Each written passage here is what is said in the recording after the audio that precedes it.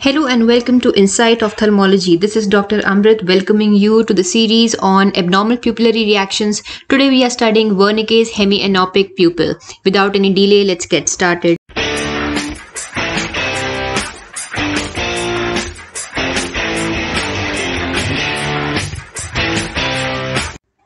Wernicke's hemianopic pupil is also an afferent pupillary defect just like the RAPD. However, the lesion is specifically present in the optic tract. Usually there's also a contralateral hemianopia which presents along with this Wernicke hemianopic pupil. In my previous video on the lesions of visual pathway, I already explained to you in detail what happens when there's a lesion specifically present in the optic tract, which is represented here by number 5. So the patient presents with contralateral incongruous homonymous hemianopia along with the Wernicke's pupil and optic atrophy. And because the optic tract is present in close relationship with the midbrain, in which the third nerve is present and also the corticospinal tracts, usually the patient will also have third nerve palsy and ipsilateral hemiplegia along with the Wernicke's hemianopic pupil. Now, what are the causes of this Wernicke hemianopic pupil?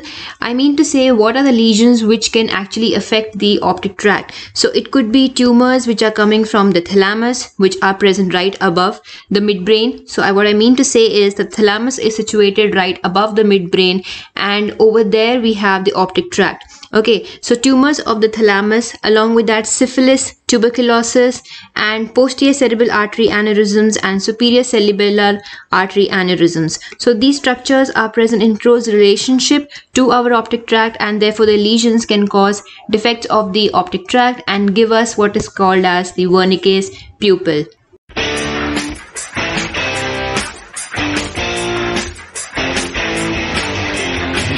Optic tract is formed by the uncrossed fibers which are coming from the temporal retina and the crossed nasal fibers which are coming from the nasal retina of the opposite side. So these two fibers basically form our optic tract. So whenever there's a lesion in the optic tract, it leads to what is called as contralateral hemianopia. Since the lesions of the optic tract is involving only half of our retina, that is the temporal half of one retina and the nasal half of the other retina, the testing for the Wernicke's pupil will also be involving only these particular half of the retina.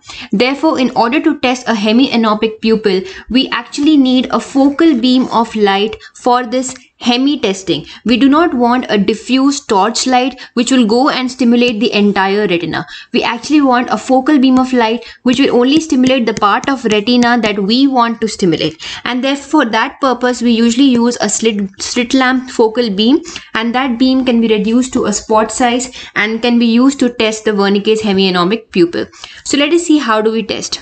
Consider this to be actually us looking at the video. So this is our right eye and this is our left eye, and this is our visual pathway which is present in our brains, and this is the magnified view of the same. Now, using this focal beam of light, let us throw this beam of light so that it stimulates only the temporal half of the retina of the left eye. Similarly, let us throw the light in the right eye in such a way that it stimulates only the nasal part of the retina of the right eye.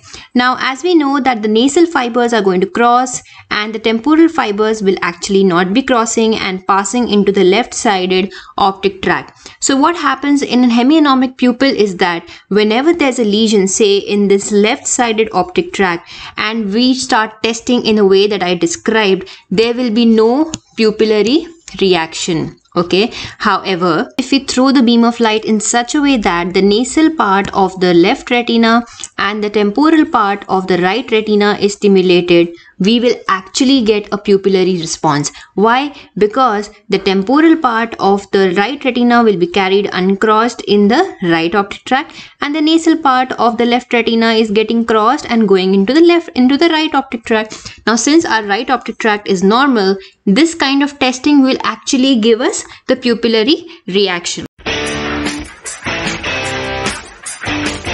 Therefore, in Wernicke's hemianopic pupil, that is when the optic tract lesion is present, when light is thrown in the temporal half of the same side and nasal half of the other side, there will not be any pupillary reaction Why? Because we are throwing the light into the blind parts of the retina.